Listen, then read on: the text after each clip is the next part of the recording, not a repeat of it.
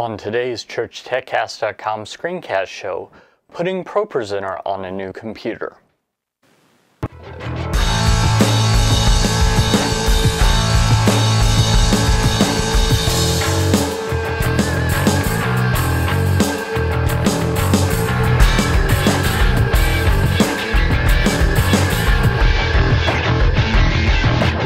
Hi, and welcome again to another episode of the ChurchTechCast.com screencast show. This is the show where every week I help you with software that we use in the church.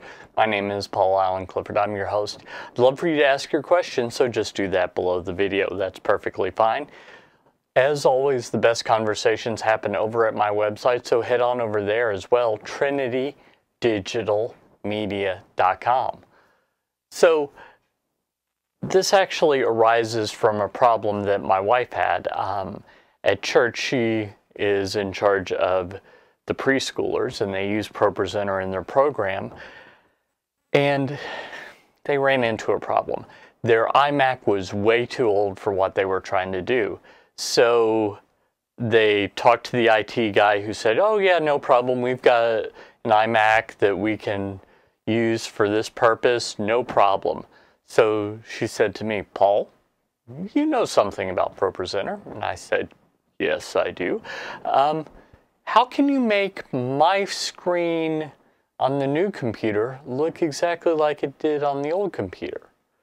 So I told her that basically they could copy everything from the old computer, put it in the exact same location and everything like that.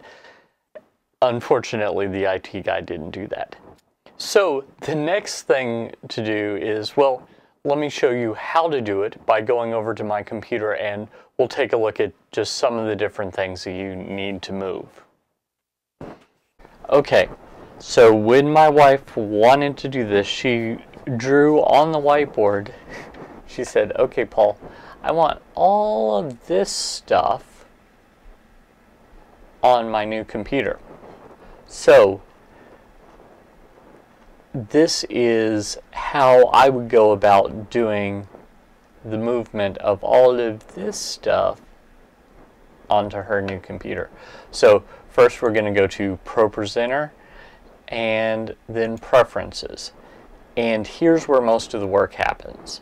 You see these little, I was going to say looking glasses, they're actually magnifying glasses. See these magnifying glasses? They will take you directly to the folder listed here. So first off, I want the library. So I'm going to click this, and that takes me to the folder.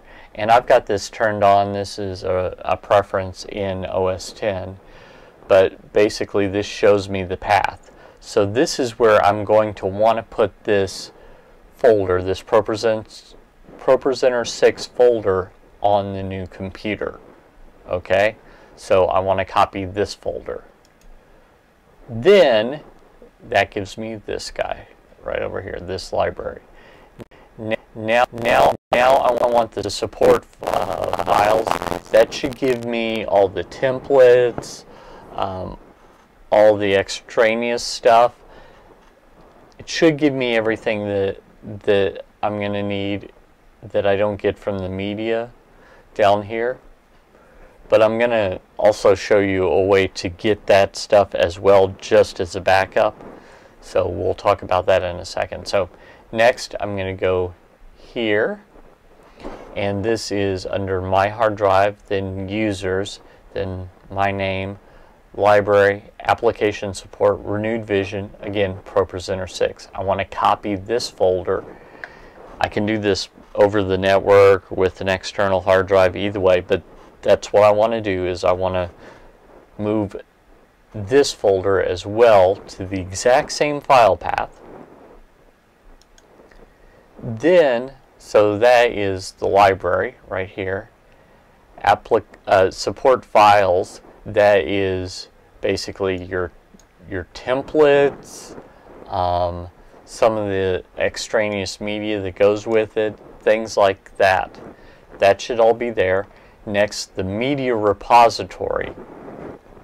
The first thing that you want to do is, if you do not have this checkbox checked, I want you to check it.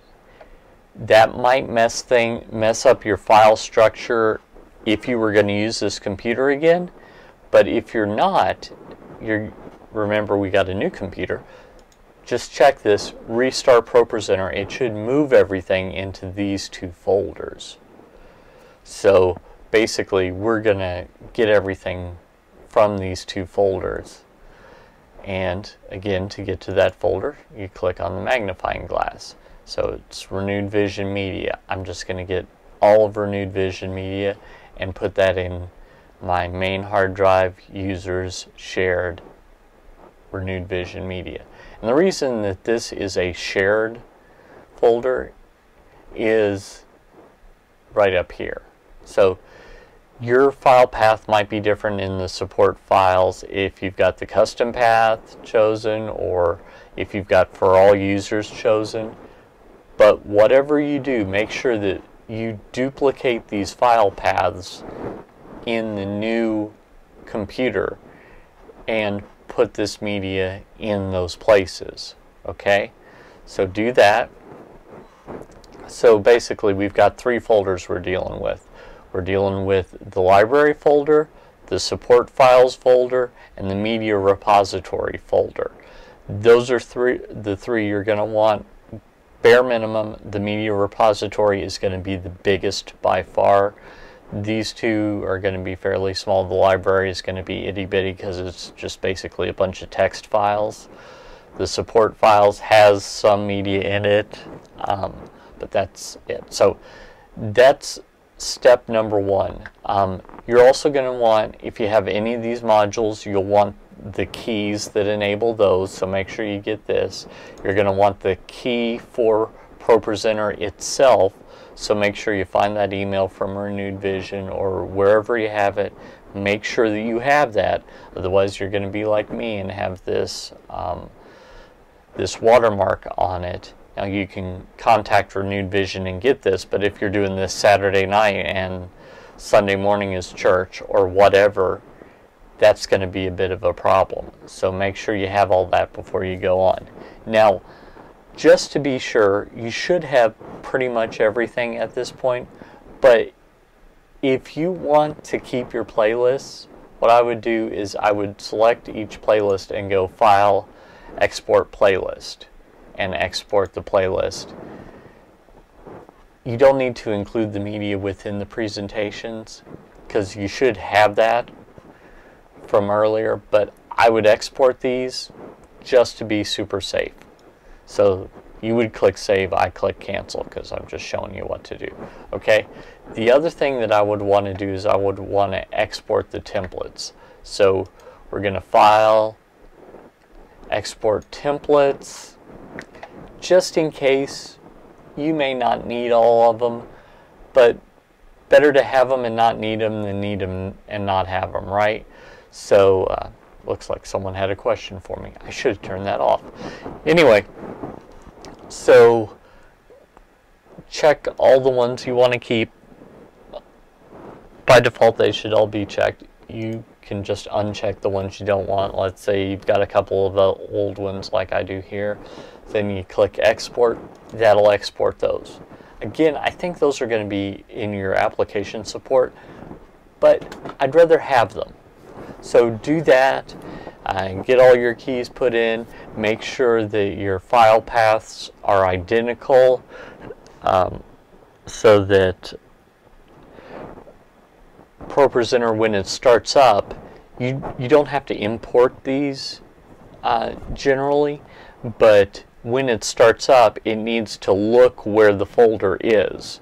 So if it's looking in a different place, make sure you put the folder where it's looking, or you tell it to look where the folder is. Doesn't matter which, but just keep that in mind. And it should restore everything to the way that it was on the old computer. Well, how'd that work? I hope that that helped you. I hope the next time that you need to move from one computer to another computer, you know, okay, I'm just going to move these files, put them in the right place, start up ProPresenter, and I'll be golden. If this has helped you, you'd probably like my email newsletter, so head on over to trinitydigitalmedia.com/gifts and there you can pick up a church tech gift along with a free subscription to my email newsletter. You'd also probably like the stuff in my store, so head on over to trinitydigitalmedia.com/store as well. There you can pick up some church tech goodies that I've made with you in mind. Until next time, this is Paul Allen Clifford with trinitydigitalmedia.com. Go out and change eternity.